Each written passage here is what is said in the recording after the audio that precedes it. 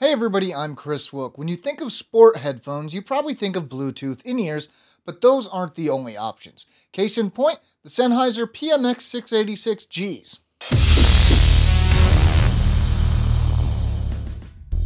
The headphones are on display without even opening the box. Open the box up and underneath you'll find the manual and the carrying bag. That's all there is here. These are only available in one color option, a fairly bright neon green. This may put some people off, but we're happy to see a non-standard color choice on display. These are in-ears, but they're held in place by a headband that wraps around the back of your head. As these are sport-focused, the ear adapters are made of antibacterial material to help keep the headphones at least somewhat sweat-resistant. The fit is tight at first, and I spent quite some time trying to find the right way to wear them. They were quite uncomfortable, and I figured that there was no way I could be wearing them the right way and still find them that painful to wear. I was wrong. I never got used to the PMX 686Gs. As time wore on, I found myself having to remove the headphones just to provide some relief for my aching ears. To my surprise, I found that the discomfort hung on for around 10 minutes after removing the headphones. To put it even more clearly, these are the most uncomfortable headphones we've ever tested. These use a flat linguini-style cable with a built-in mic and remote. In a change from many headphones out there, these aren't advertised as being iPhone or iPod compatible, but rather Samsung Galaxy compatible. Other manufacturers, including HTC and LG, are mentioned on the packaging as well, though. We didn't have a Galaxy device on hand to test with, but the remote was indeed fully functional with the handful of Android devices we tested the headphones with. On an iPhone 5S, on the other hand, only the middle button was functional. Call quality was fine, roughly comparable to a good quality included headset.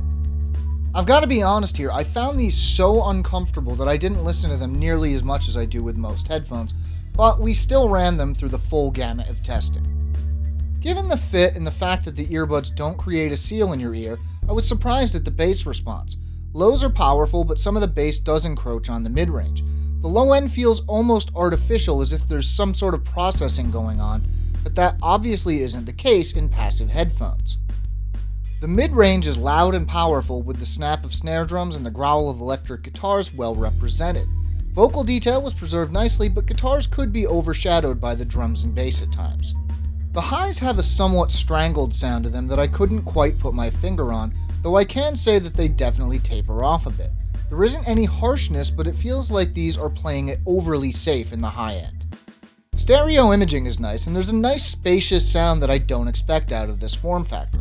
The noise isolation isn't great, but it is better than I would have imagined given the way these fit. With no music playing, you can hear what's going on around you fine, but even at lower volumes, they do a fairly good job of blocking out background noise. These sound good, look cool, and seriously hurt to wear, and that just ruins these headphones for us. I'm sure there are a few people out there for which these headphones are a perfect fit, but even so, at $100, we just can't recommend these.